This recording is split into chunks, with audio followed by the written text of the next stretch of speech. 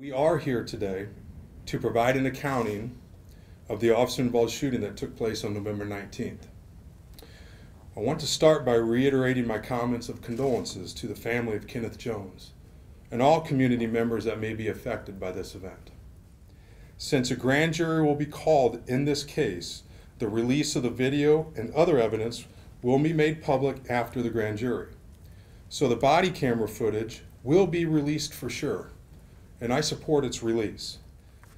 On Thursday, November 19th, 2020, at 7:25 p.m., Officer Schmaderer, who was driving, and Officer Faulkner, the passenger officer, said they were traveling south on 27th Street by Stratford Square Apartments when they saw a Dodge Charger southbound on 27th Street, stopped in the middle of the road. The officer said they watched as the vehicle would drive forward a couple feet and stop, and then drive forward again. Both officers thought the driver might be impaired. I do want to point out right now from the start, we have no evidence the driver was impaired, and we don't think she was.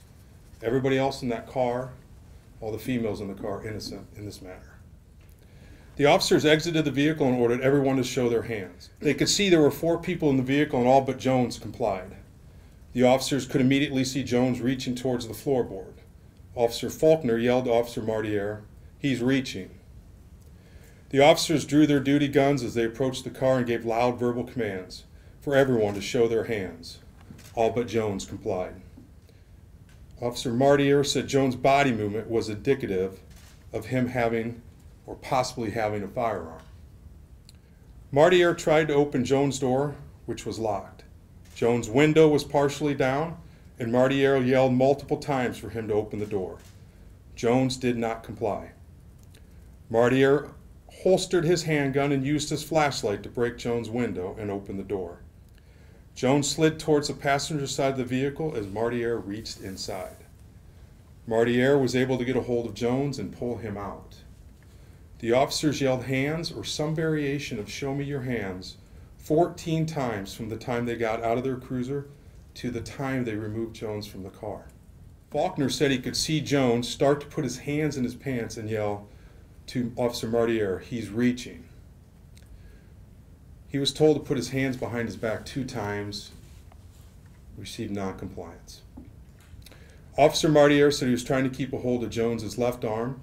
Officer Faulkner was on Jones's right side and traced his hand along Jones' right arm in an attempt to gain control of his hand, which was still in his waistband. Faulkner said once his hand met Jones's hand, Faulkner's hand was actually on the metal of a gun. And at one point, both he and Jones had their finger in the trigger guard of the gun inside of Jones's baggy pants. Faulkner said when he realized Jones had a gun in his hand, he let go of Jones and pushed him away from him and yelled, "He's got a gun, he's got a gun, gun, gun, gun," as he drew his firearm on Jones. Faulkner said as Jones was going away from him towards the east sidewalk, he saw Jones raise his right elbow upward as he looked over his left shoulder and was turning his body towards Officer Schmaderer. Officer Faulkner said he thought Jones was going to shoot Schmaderer, who was standing directly to Jones's left. Officer Faulkner discharged his firearm 4 times. He radioed for dispatch and told them of the shots fired and requested a squad.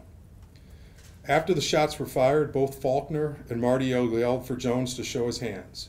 After a few moments of no response, Schmaderer holstered his duty weapon and started to go towards Jones. Faulkner yelled at Schmaderer, "Rich, he's got a gun." Schmaderer responded, "I know, we gotta render aid."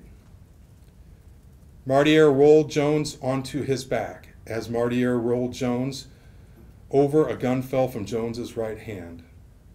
Faulkner again yelled, "Gun, gun, gun." The officers pulled Jones away from the gun, and both Faulkner and Schmaderer immediately began chest compressions on Jones until a squad arrived to transport Jones to the hospital. Mr. Jones was struck once in his lower back, once in his right shoulder blade, and once in his upper mid-back. From the time of the traffic stop to the time of the shots were fired was 1 minute and 7 seconds. A Springfield .45 caliber handgun was found. There was 1 round in the chamber and 5 rounds in the magazine. A vial of liquid was found in Jones's clothing. That vial tested positive for PCP. The toxicology report from the autopsy has not been received as of yet. That usually takes a couple weeks. The Omaha Police Department's use of force policy allows for the use of deadly force to protect yourself or another person from serious bodily injury or death. In this incident, the officers faced a very difficult situation with a person with a gun who would not comply with their commands. The officer used deadly force in accordance with our policy. Our Internal Affairs Unit will analyze the entire incident for any potential secondary violations. We do this because it is our goal to minimize the number of officer-involved shootings that we have in our community. It is a large city, and officers will enter people's lives in the worst possible moments. So there's bound to be some incidents that take place. It's unavoidable statistically. But as a certified department, we are always looking to learn from critical incidents to determine where we can avoid them in the future. If there are other witnesses to this incident, or if there are other videos out there, I'm asking that you get a hold of the Omaha Police Department. We will continue to take and receive any evidence on this matter. So as chief, I've watched a lot of videos over the years, and this is one of the most non-compliant situations that I have seen as chief. I can't control what some members of our community how they will perceive this. And I can't control, and I don't know if there's anything that I can say to change anybody's mind, nor am I attempting to. I'm just laying out the facts. And as chief, I've had a number of large, high-profile matters. And my decisions have fell all over the board because that is each set of circumstances, each incident has a different set of fact patterns. Nothing is ever the same. Every incident is different. And there have been occasions where I have fired officers. On this occasion, my command staff and I feel that this was in accordance with our deadly force policy.